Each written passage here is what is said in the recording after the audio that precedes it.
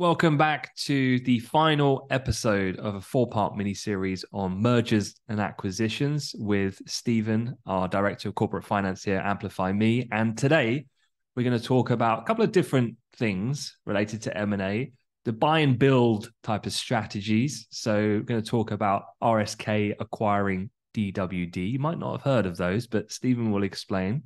And then I'll talk a little Hotel Chocolat as well to just throw in the mix, given it's almost Christmas.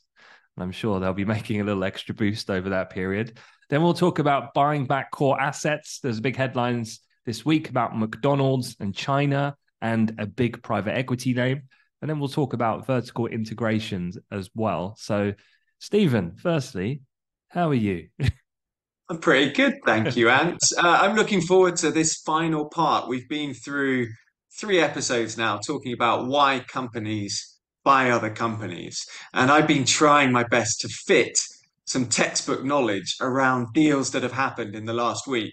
So sometimes I've had to scrape through the smaller deals. Again, RSK acquiring DWD probably didn't hit the top of your deal feed, but it's certainly a really interesting one. And obviously, it's always good to talk about Mars and McDonald's and all of the fatty stuff. Yeah. So maybe to kick things off then, I mean, who are RSK and who are DWD?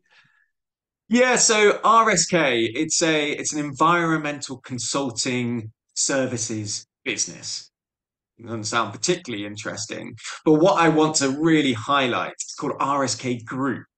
And the group part is quite important because RSK has built its company through acquisition. Just going to land a couple of stats. Think about this. RSK in 2022 alone completed 36 acquisitions. 36. Think about integration, think about standardization, think about the cost of acquisition. These are obviously small acquisitions. We're not talking division style acquisition, but 36 is still a big number, right? And overall, if you look on their website and look at RSK Group's businesses, there's over 170 separate businesses that sit below RSK Group. Now, these businesses all operate in the same kinds of spaces, the environmental, energy and power, buildings, infrastructure, consultancy type space, but they all offer slightly different things to slightly different clients. So the announcement of the acquisition of DWD, which is a UK-based company of property advisors, valuation experts, and planning consultants. Now, this is just part of RSK Group's buy and build strategy. And a buy and build strategy is a relatively common use of acquisitions, reason for acquisitions. And that's basically instead of growing organically, which is growing without acquisition, growing slowly, you grow, you have a specific strategy to grow inorganically by making multiple acquisitions every single year, and then creating a company as the sum of all of the acquisitions and all of the separate entities and all of the separate groups that sit below that master group, which in this case is RSK Group. So buy and build strategies are certainly something that we need to be aware of when we're thinking about reasons for acquisitions. So a company with that type of strategy, would they have a slightly different makeup in terms of the advisory side internally in order to just keep costs efficient rather than going through the full service kind of process with the bank, for example? Yeah, it's a really good question. I was actually looking at the management team of RSK, trying to figure out whether they have a head of corporate finance or whatever it might Mm. be. And in their senior management team, they have three job titles that I would suggest are pretty much focused on buying and integrating. Now, they may have a M&A advisor on retainer for some of the bigger deals. They probably have an accountant that's got really, really good experience in integrating M&A deals. But they would definitely have a corporate structure where the senior management of RSK Group are exceptionally good at finding, acquiring, and integrating these companies. And when I say integrating, by the way, these companies probably still operate, they've got 170 separate businesses. These companies probably operate relatively autonomously, but will benefit from centralized procurement, will benefit potentially from centralized marketing. There might be some, cost synergies, something that we spoke about in previous episodes. There might be some cost synergies. It's better to be part of a bigger group because you benefit from all of these different things. And that's the reason why you do a buy and build strategy. Yeah, and that's a perfect kind of segue into the confectionery giant Mars announcing in the last week that they're going to buy Hotel Chocolat for £534 million. The shares in the chocolatier actually jumped. I didn't even realize they were listed, to be honest. They jumped 160%. I just had a look actually on their chart, and I was interested. Like, I haven't really heard a lot since the announcement. Given that they're a smaller company, the share price, what you typically see from a trading perspective is there's just not a lot of activity in that company in terms of buying and selling. It's not like with Apple. You could come in and an Apple share trades at, let's say, $300. Joe down the street might buy 5 shares. You could even come in and buy 5,000 shares of Apple, and it probably wouldn't even blink an eye. But you go to someone like Hotel Chocolat, they go in and the shares explode because there's just not a lot of buying and selling day to day. So I looked at it. They're currently trading around £3.66 at the moment. And I was like, when you look at it on a 6-month chart, you're like, wow, that's impressive. It's like doubled from where it was at the beginning of the year. But then I was like, I always do this. You've got to look in context of like, what's the lifetime performance of this company? And you look back and you go to like late 2021 when they were trading at over £5. So they were a lot higher than even after the pop.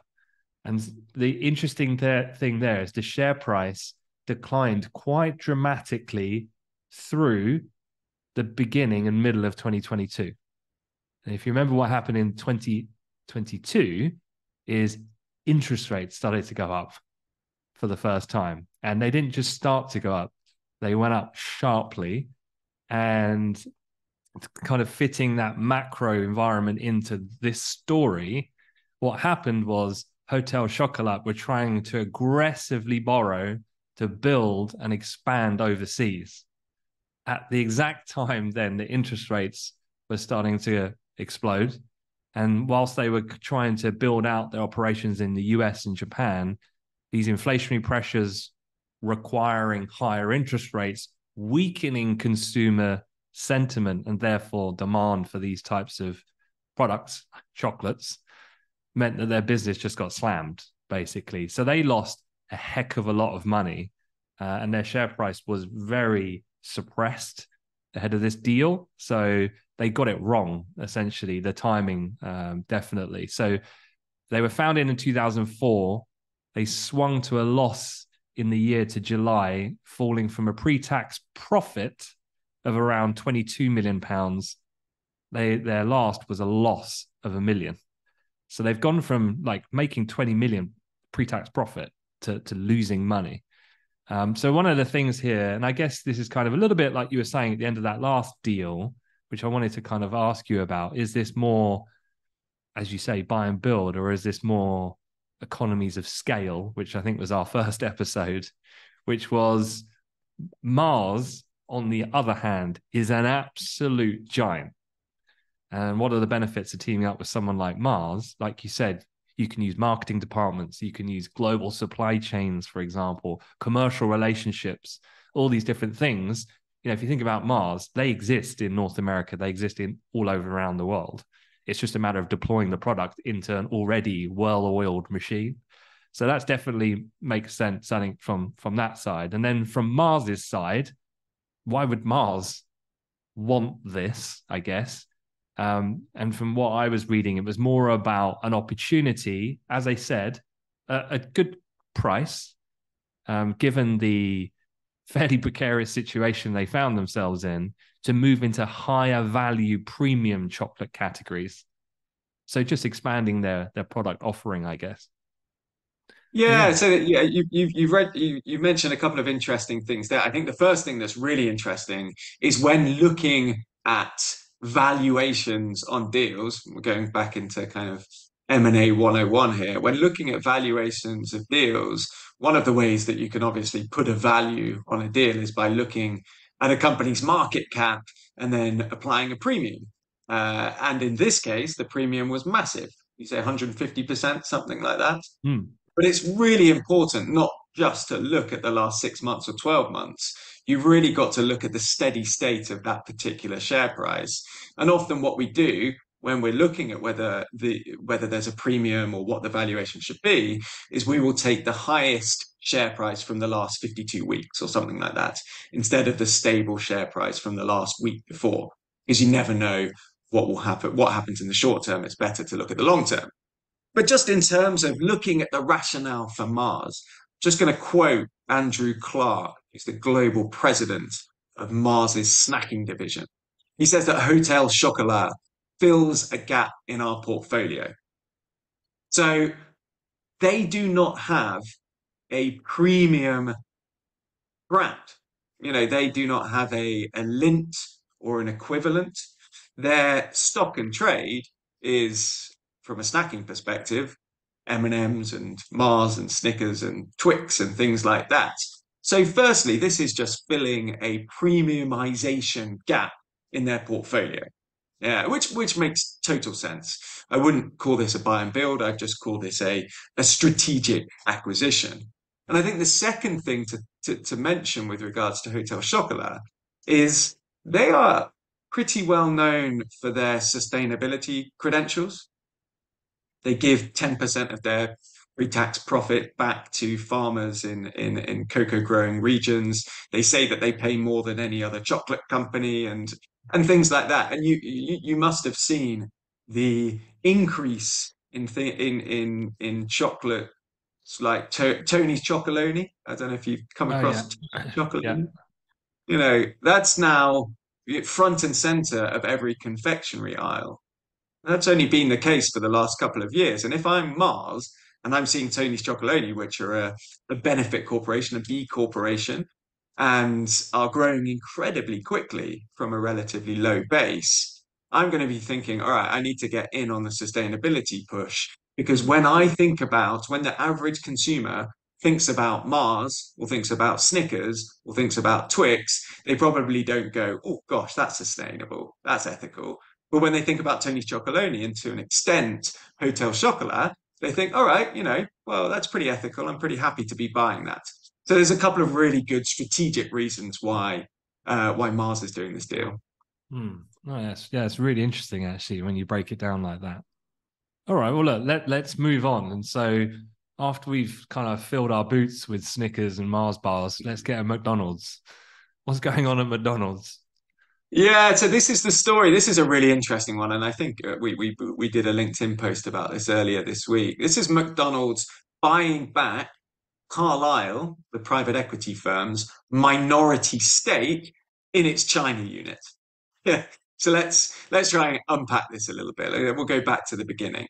So McDonald's, 95% of McDonald's stores are franchises. So McDonald's is the franchisor, and individual companies, individual owners are franchisees. They pay McDonald's a franchise fee in order to benefit from the McDonald's logo and the products and the processes and things like that. And to be a McDonald's franchisee is incredibly expensive. It's one of the most expensive franchises you can possibly buy. Just a question. Do you have any idea? Because I always go to McDonald's and without fail, I will also always ask myself, I'll look around and I'll go, it's just bonkers in here how busy it is. And I always think to myself, I, I've gone in the wrong profession. Like I should have just owned a chain of McDonald's. Like what's the average profit that one of those, I'd love to know as a franchisee, what type of money can you make out of per store, for example? I've no Well, so a idea. franchise, I don't know the specifics, but I know that a franchise license in the UK, depending on the area, franchise license might be anything from a million to 2.5 million. to Oh, franchise wow. McDonald's. Yeah, to buy the franchise for a particular store on the outskirts of wherever it might be. But as you say, it's always so busy. Just as an aside, an average franchise license for Subway is about a tenth of that, right? Oh, that's why So there's so many Subway's subways then. Oh, exactly. You can pick up a Subway franchise for under 100 grand. But McDonald's, because it has got this amazing brand reputation, consistency of product, it's a franchise, but you are going to get 99.9% similar products wherever you go. It's quite an amazing business. And obviously, from McDonald's perspective, it's a great business because I can expand without having to put up the capital to lease the properties, to retrofit the buildings, etc., etc. So the franchise model is very popular. Now, the reason why I say this is because when McDonald's back in 1992 decided to enter China, it didn't and couldn't franchise. It operated through a joint venture where on the ground, the subsidiary or the JV company were the operator and owner of all of the McDonald's branches, McDonald's restaurants in China. And that was necessary in 1992 due to the regulatory situation. Now, fast forward to 2017, and McDonald's was under quite a lot of pressure, actually. There was an activist investor saying that they need to focus more on their franchise business. They need to trim down their number of stores. There was a lot of difficulty managing the relationship with the China JV partner. They wanted to free up some capital. So in 2017, they sold 80% of their operations in China, their subsidiary in China that runs all of the businesses. Remember, it's not a franchise.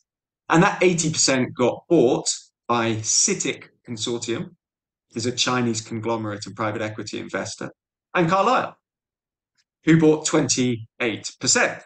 So Carlyle, the massive US private equity firm that's got quite a big presence in Asia, ended up owning 28% of McDonald's China business.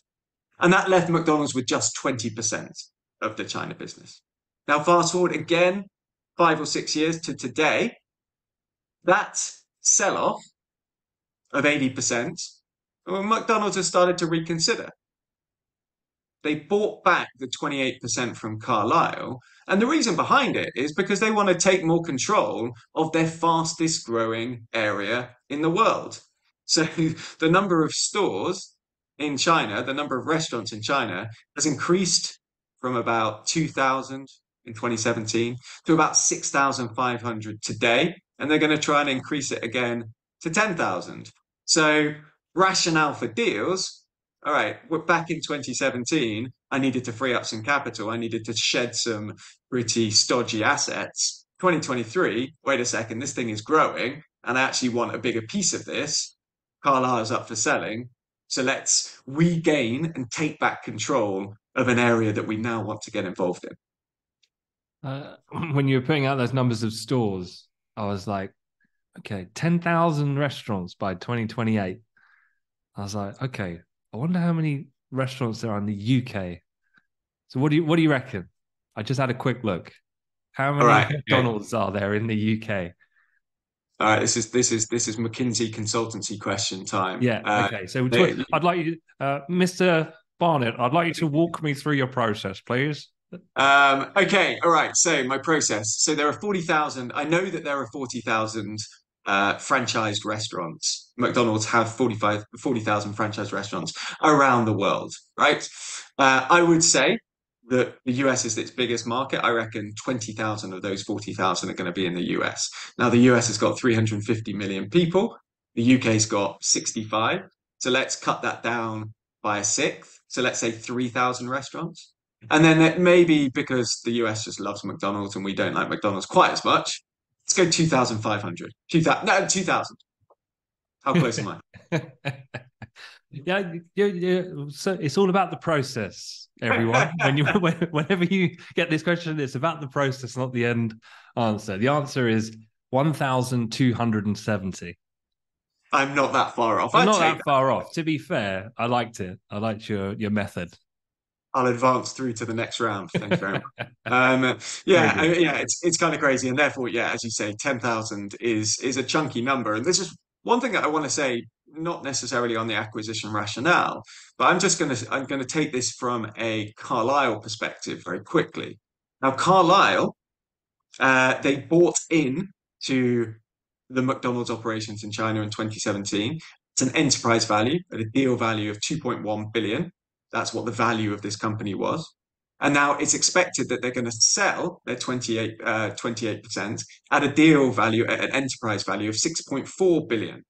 Now, with leverage, with debt, it is expected that Carlyle from 2017 to 2023 are going to make six times their money, six times their original investment on McDonald's operations, holding it for 6 years and selling it.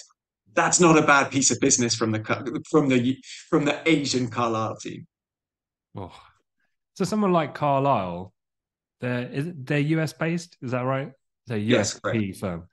So how much deal activity would be Asia Pac for someone like a Carlyle?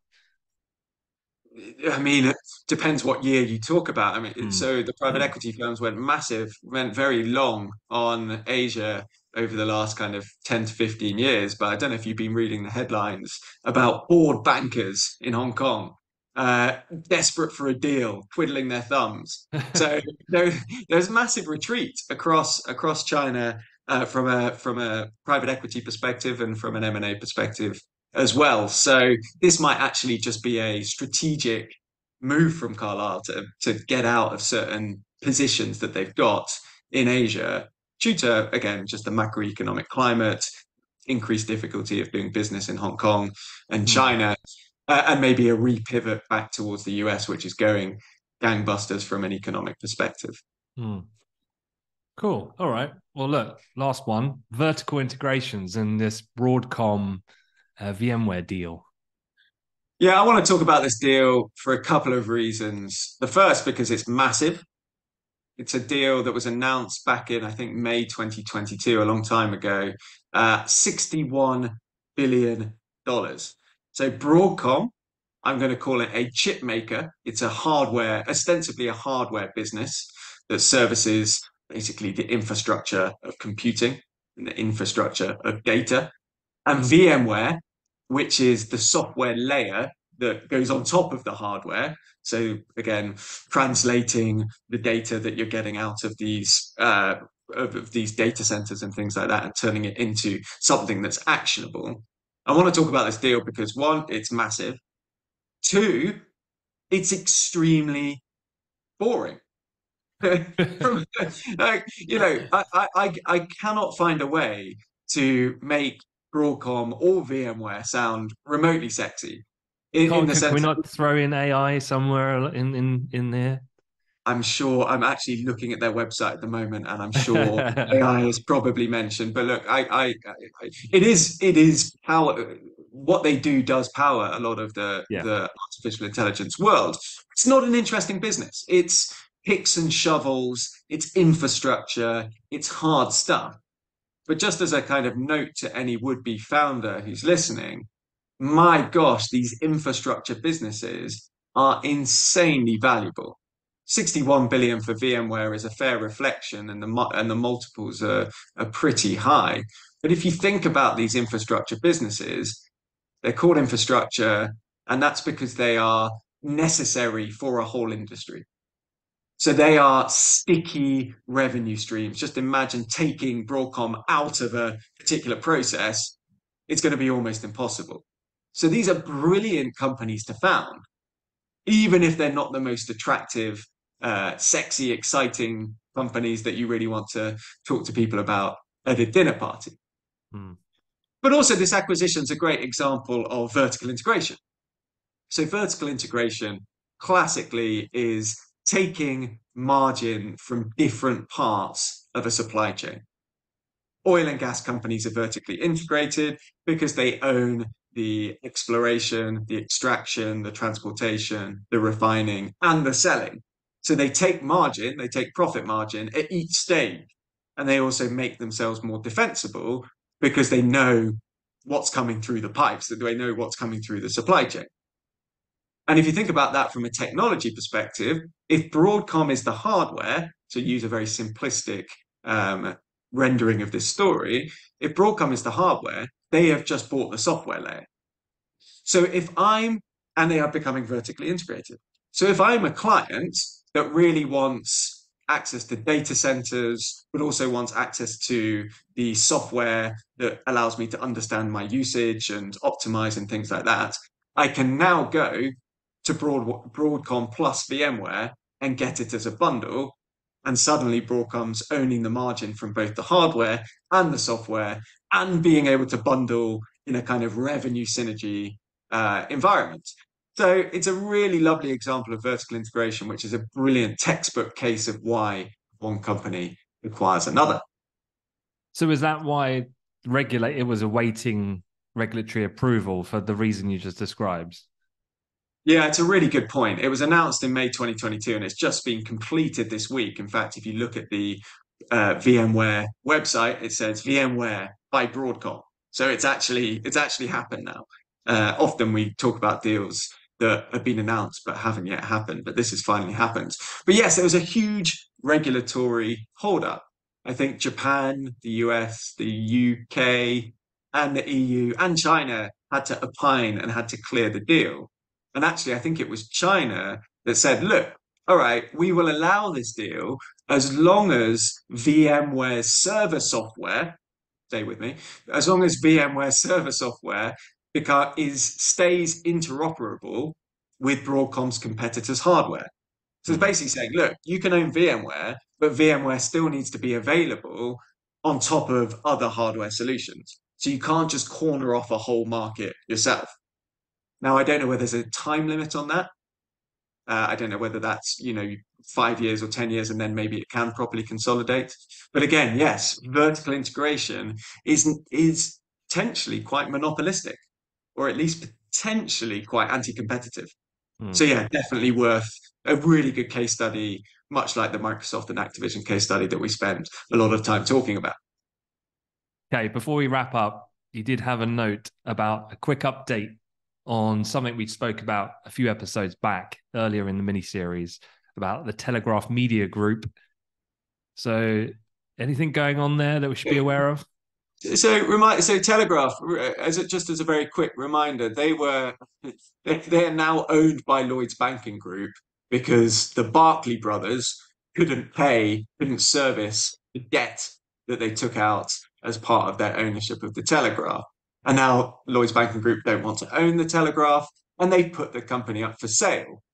Again, Telegraph, UK broadsheet newspaper, Spectator, which is also a UK political magazine. When we spoke about this a few weeks ago, we were naming a bunch of different. Remind me who did we think could be up for this? There were some Well, hedge. one person that I think would be interesting because there's been a few other developments is Ken Griffin, who's Yes. the founder and CEO of the most profitable hedge fund in history, Citadel. And what's interesting there is that obviously we were talking about soft power and influence and the media and Mm. these finance people getting involved. He's also he must have been he must have got the textbook from the Saudi fund about utilizing sports because I think he's also sniffing around the Miami Dolphins or something like that, the football team. So he's looking to branch out at a time when that company's making record profits. You would think he would be Mm. all focused on business, and yet he's focused more on being capturing a dominant voice in the media, and then also in the sports arena as well. But yeah, that Yeah, was absolutely. Well, and a very. I know that we don't really deal in book recommendations on this podcast, but there's a very very good book that's just been put out by I think it's Robert Copeland, which is called The Fund, which is all about Ray Dalio and Bridgewater, and quite ah similar in the sense that Dalio has become bigger than the firm and has tried to, it hasn't really cared about the investment operations for the last 20 or 30 years and is busy pumping his principles and being a kind of big wig on the Davos stage. oh So he definitely he one to sounds like the world's worst boss. Some of the It, stories that have come out of that book, you're like, wow. honestly, read this book. I read it last week, and it's just yeah, it is an expose into the world's yeah, as you say, the world's worst boss and a complete narcissist, and yeah, definitely read it. Anyway, but let's go back to Telegraph. So the reason why I just wanted to give you a quick update is because the front runner to buy the Telegraph is the Abu Dhabi Sovereign Wealth Fund. So Redbird IMI, which is a fund, an investment fund owned by Abu Dhabi and Sheikh Mansour, they said that they're going to support the acquisition and take the debt off of Lloyd's hands.